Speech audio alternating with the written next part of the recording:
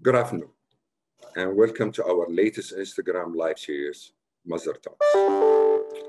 I'm Osama Al-Uthman, and I'm Head of Business Development and Investment for the GCC, India, and Americas in Masdar Clean Energy.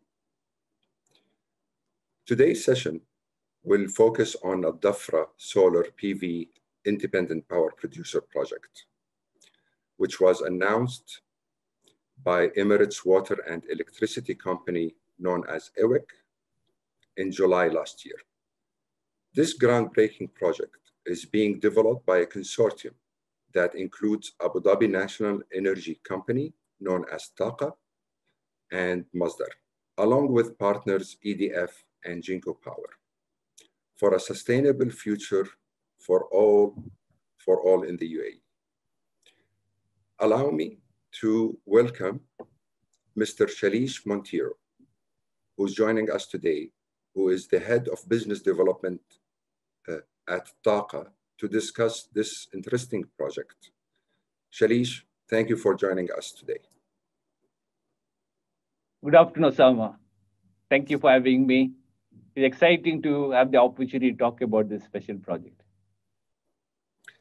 Shailesh, indeed. I mean, this is a very, very interesting project, and it's a special project at a capacity of 2 gigawatt. This project is the largest single solar park and will help to advance the diversification of UAE's energy mix.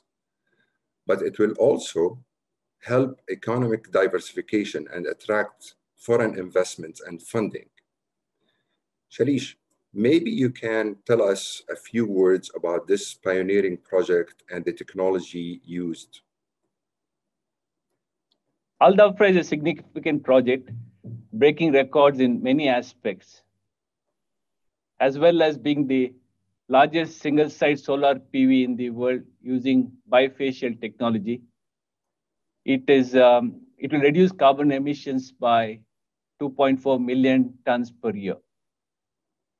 The 2050 UAE energy strategy aims to increase clean energy resources deployment to 44% of the energy supply mix. Al-Dhafra will be a great contribution to this target while helping to reduce carbon emissions. Economically, Al-Dhafra has recorded the world's lowest competitive tariff for solar PV. Solar continues to improve the cost competitiveness, accelerating the deployment of green energy solutions such as hydrogen. Excellent, excellent. Thank you, Shailesh.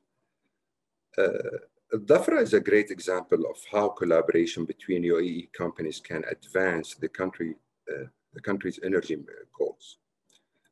Masdar is extremely proud to be involved in this landmark project in Abu Dhabi, and we believe it showcases the UAE's commitment to sustainable development and climate change mitigation. Now, of course, Shailesh, it will have a significant environment benefit. Maybe it's for the benefit of all the audience here, if you can shed some light on the environmental benefits that this project will bring. Certainly, for sure, Osama. We are lucky to be in a country that has made firm commitment for combating climate change. As an Abu Dhabi entity, we have responsibility to support the national targets, but also from an investment perspective, what markets and investors are looking for is green investment-related opportunities. In addition, TAQA has embarked on developing its first sustainability report this year, publishing its targets for 2030 carbon emission targets. We all have a role to play nationally and as global citizens to combat climate change and accountable and transparent when it comes to emissions. Al-Dhafra will make significant contributions. As I mentioned earlier, it will reduce the carbon dioxide emissions by 2.4 million metric tons per year. That is equivalent to displacing nearly 500,000 cars off the road. Excellent. It will provide clean energy to power around 160,000 households, reducing the reliance on conventional sources of energy. Excellent. Yeah, I mean, I agree with you. I think, I mean, everybody has a role in mitigating the environmental and protecting the environment of the planet that we live on. Now, this project, I mean, also, I mean, over and above the environmental benefit, it will also bring a support to Abu Dhabi's knowledge and economy. And this can be demonstrated by bringing some added benefit to the surrounding community, which we are pleased to contribute to as Masdar. Now, the project is making good progress to date. The consortium announced financial close last December, and we are on target for the commercial operation next year. Maybe, Shailesh, it's good to explain a bit about what activities are happening on the ground and on the site. What will be the next activities and exercises that we'll be taking over the coming few months? We are entering in the construction phase, which means we'll be preparing foundations for drilling foundation into the ground. There will be a placement of panels and robotic cleaners once the panels are installed. Then, of course, there will be a great deal of testing to ensure safe and reliable operation of this facility. All the consortium members have been through this process before through participation of landmark Abu Dhabi Al Noor project. So there are a lot of lessons learned. So we already have so many great lessons we can apply on this important project. Excellent, excellent.